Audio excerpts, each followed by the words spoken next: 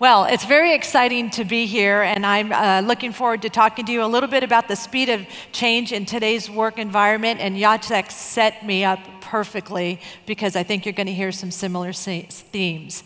In fact, I think we all like the speed of change, but I don't think we like it very much when it starts to impact the workforce, and all of a sudden it becomes extremely difficult for us to engage the talent and attract the talent that we need to be successful. In fact, this is my first time to Warsaw, and I can't believe the level of growth. And when I talk to the teams here and how things have changed, particularly in the last 30 years, I can't imagine what you're all dealing with as you continue this change and all of this growth. But let me see if I can give you just a few helpful hints to help you get through this.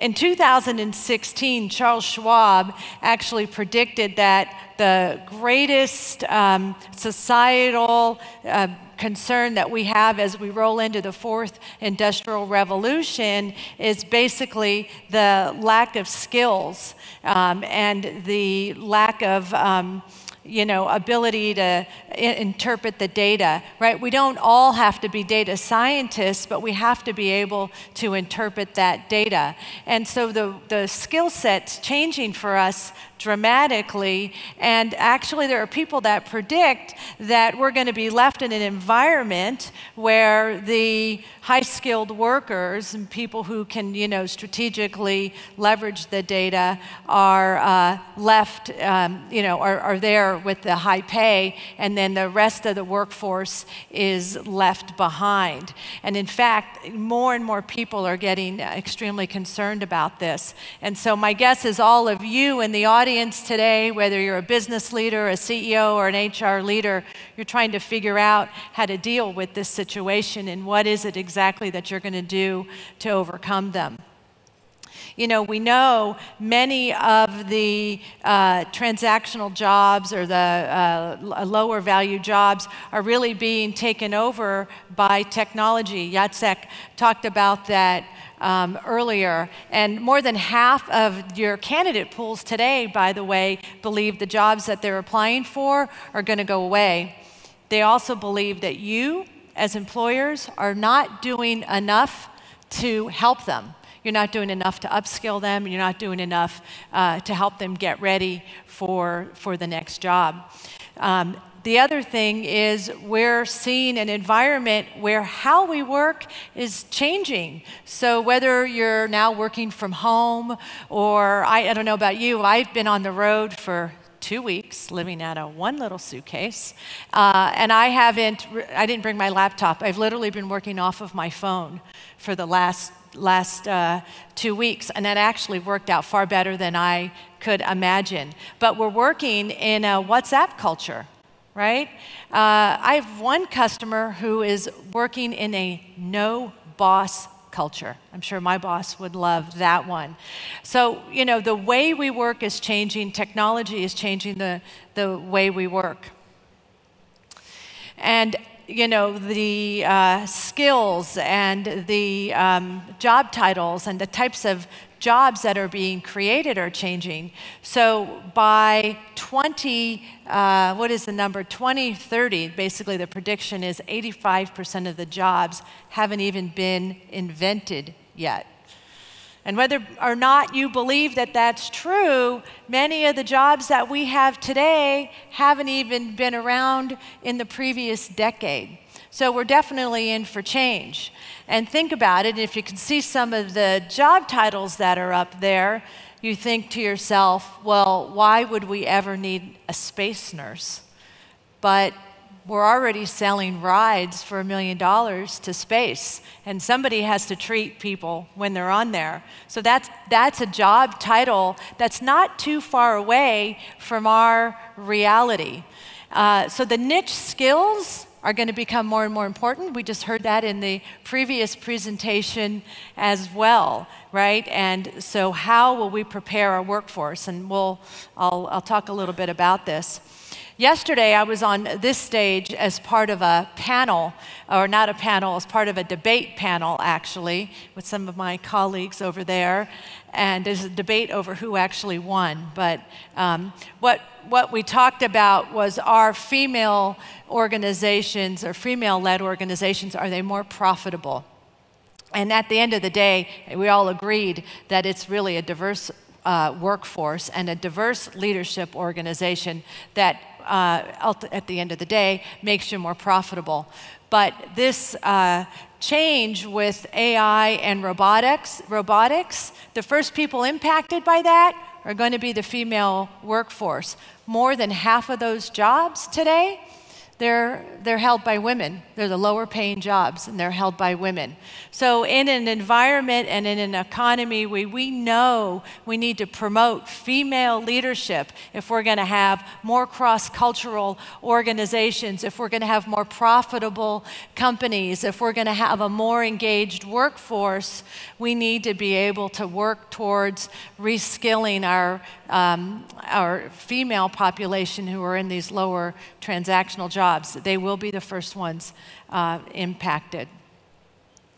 So the other thing that I think we'll start to see happen is the way the job titles or the job requirements change. And I think, you know, if you thought about some of these and you talked about some of these with your HR leaders, you know, 10 years ago, you know, process skills, social skills, those are things that you see on a regular basis. But what you're starting to see is what's your experience around emotional intelligence, active listening. These are things that we're seeing in job descriptions today.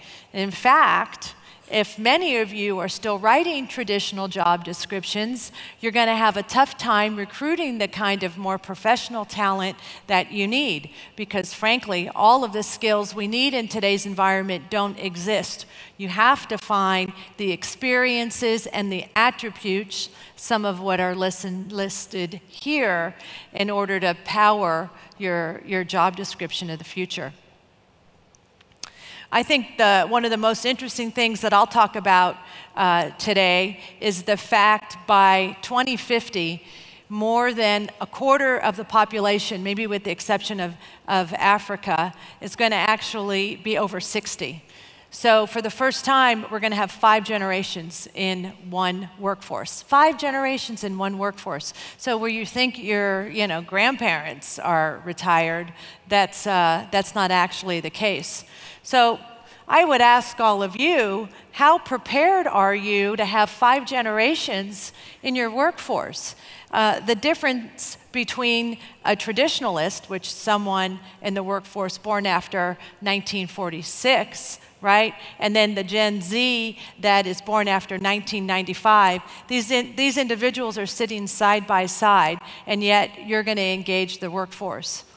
Now, I think this is really good news. It sounds like it's going to be hard to manage through, but it's actually really good news, because think about the diversity that you get as a result of that and the different attributes that come with that kind of workforce, right? So you're talking about a loyal workforce, if you're thinking about the traditionalists, but then you think about a Gen Z, and they're adapted to technology. What's the other thing we know about that last generation, and that's that they're wanting to work face-to-face, right? So now all of a sudden you can see where those two things are starting to meet again, because the ones in the middle, the generations in the middle, want to work from home.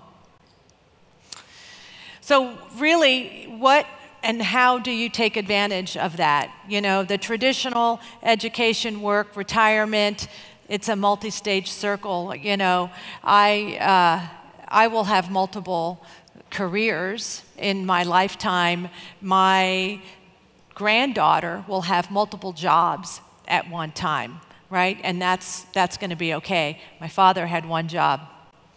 Right, that's the difference here. So traditional retirement, those types of things, I don't think will happen. You'll be lifelong learners. We'll have lifelong learners.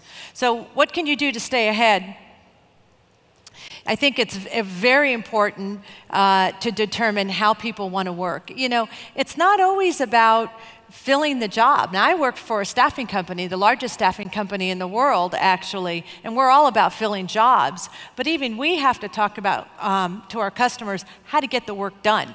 So sometimes it's looking at technology, looking at automation, looking at completing a project. What kind of talent do you need to get that done? Can you just hire somebody to get the project done rather than hire a traditional full-time worker? Not only will you need to do that in order to get the work completed, but that's the way the population at large and the talent at large is going to want to get the work done. So in terms of skills transformation and the impact on the workplace, I think you should ask yourselves now, what are you doing to reskill your population and your workforce? Filling the jobs, it's not, I just heard, where you guys are at, where Poland and Warsaw in particular is at economically. I heard there's 2% unemployment in Warsaw. If you think you're going to fill all the jobs that are out there, that's probably not going to be the case. So really the future is going to be about reskilling your workforce, having an understanding of what you're going to need, and rethinking, right, that traditional worker. You no longer need to worry about, well, they don't know how to program this type of code, right, so I can't put them in that job. They'll leave you because the next person's going to train them on the next line of code. So I'd ask yourselves today, when you leave here, what have you done to really assess your workforce and assess your talent, and how will you prepare for the future? Not just automation, not just technology, but really for a multi-generational workforce. And I got 30 seconds left, a few things here. So as I mentioned, I work for Randstad. One of the things that we have done is put together our own online sort of cross-cultural site. It's sort of our own Facebook, if you will. This has really helped us cross boundaries and really helped us with the cross-cultural engagement. It's really driven workforce up quite a bit, or engagement up quite a bit. The last couple of points is we also have a mission to touch 500 million lives. So in order to have an engaged workforce, people want a purpose, and we're really proud of that. And then last, our Randstad at Heart is our social platform, and where we allow people to give back hours and engage in the community. So I'll leave you with one last thought, right? In today's environment, it really starts with all of you, and I would ask all of you to help lead the change. Thank you.